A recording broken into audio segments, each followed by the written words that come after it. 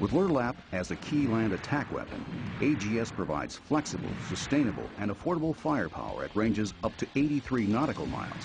which translates to over 95 statute miles, against the wide range of targets DDX will address.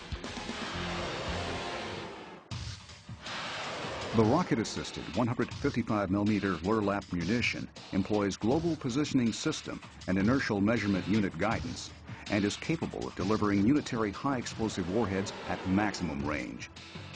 Accurate and high-volume LRLAPs fired from over the horizon will prepare and shape both littoral and inland battlefields prior to and in conjunction with the introduction of expeditionary and combined armed forces.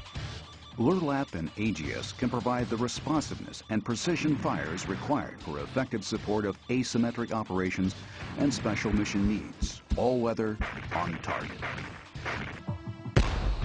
The long-range land attack projectile's controlled flight capability, coupled with the AGS high rate of fire, allows each DDX to mass 16 to 50 projectiles in the air simultaneously on their way to single or multiple targets.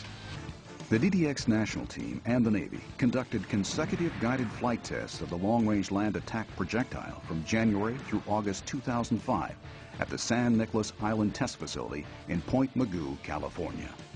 With Guided Flight 6 marking the longest successful gun-launched guided projectile test in history, the LRLAP projectile flew a guided trajectory to an on-target impact location more than 63 nautical miles, translating to more than 72 statute miles downrange. LRLAP EDM guided flight test in 2005 demonstrated better than specified accuracy at record-setting range